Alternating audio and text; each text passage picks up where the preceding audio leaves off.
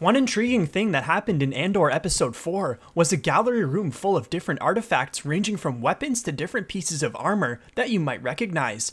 Two noticeable pieces in the background of a shot is a Sith and Jedi holocron, unknowing of the context within them. What Jedi and Sith left messages on these? We see Luthen display a Utapowan monk sigil, which we do not know a lot about, but may relate to one of the Inquisitors, as their species is a pawn which inhabits Utapau. We get to see the mural of the World Between Worlds, which was coveted by Palpatine himself, as it depicts a plane of time and space and how to transcend between them.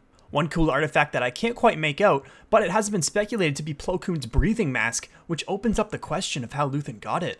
The last artifact that was very shocking is the armor of the infamous Starkiller, as it shows his Sith Stalker armor from the Force Unleashed game. Will this be the gateway to Starkiller in canon?